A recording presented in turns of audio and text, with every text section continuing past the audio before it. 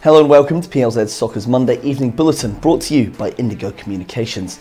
Scotland manager Steve Clarke is set to name his first squad since Euro 2020 tomorrow lunchtime.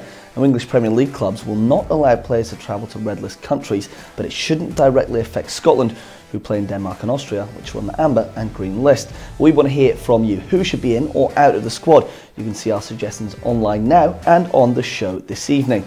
Rangers manager Steven Gerrard has called Everton's £5 million bid for right-back Nathan Patterson a joke after it was rejected by the Ibrox club. Now, the 19-year-old starred last season and he featured for Scotland at Euro 2020, but he's seen his game time limited with the return of the previously injured captain James Tavernier. What do you think is a fair price for Patterson? Well, Celtic midfielder David Turnbull hit a hat-trick at the weekend. He's aiming to continue his red-hot form ahead of a huge week for the club, with Europa League qualification to be decided on Thursday for Sunday's Old Firm.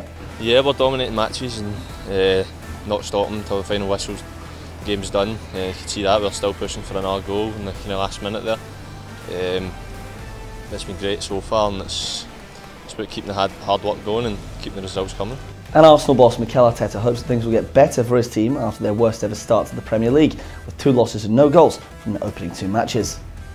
Hopefully things will get better. With the moment that players are back, and they will need some time to get back still because they have lost a lot of football, things will be completely different, and hopefully we will see a different squad, a different level in the way we can play, and different results, and then the story can change. The narrative in football, the good thing is that changes really quick.